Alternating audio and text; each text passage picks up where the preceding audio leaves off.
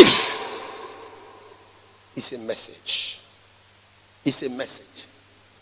It's a message. It's a message. Tell somebody your life is a message. 1 Timothy 4 verse 12. 1 Timothy 4 verse 12. The Bible says, let no man despise thy youth, but be thou an example. In Romans 15, if you read verse 1, when you get back home, read verse 1, verse 2, verse 3. He said, we then that are strong ought to bear the infirmity of the weak and not to please ourselves.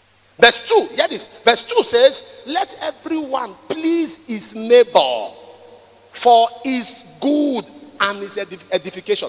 You are pleasing your neighbor. Your neighbor want this, you give them. You come in, you are smiling. You come in, you are cheerful. You come in, you are excited. One day your neighbor will say, I'll follow you to church on Sunday.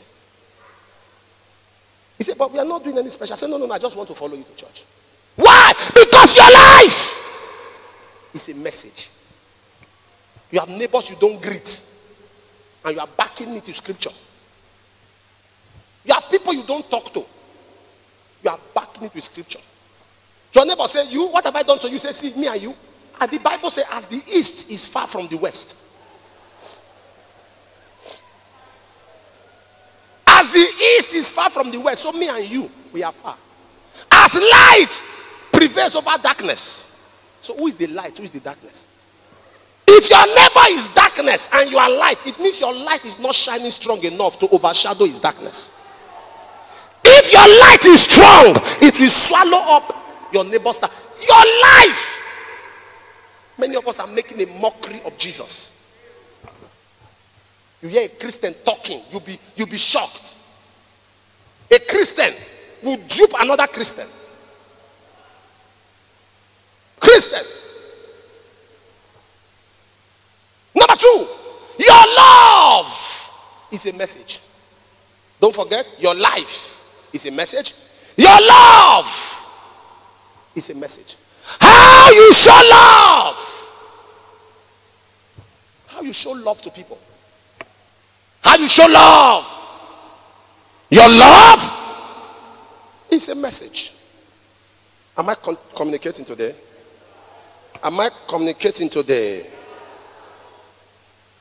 I was reading my Bible about last week and I saw something. I stopped. In John 13, in verse 35, Jesus was speaking and Jesus said, by this, John 13:35, by this shall all men know you are my disciples, if you love one another. Why? By this, by the love, they will know you are Christian. Not by the speaking in tongues.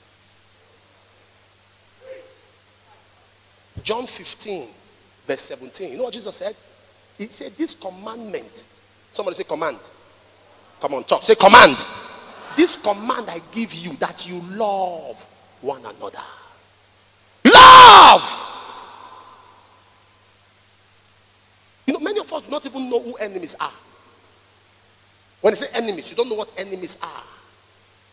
You believe that that lady that's not greeting you in your compound is your enemy. No. That person that is backbiting you is your enemy. No. When the Bible says love your enemy, those are the kind of people it's talking about. The real enemy is the one who has your life on the line.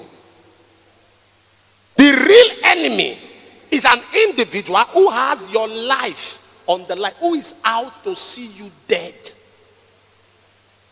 But anyone who is merely jealous, envious, is not an enemy. It's a potential soul that you must win for Jesus.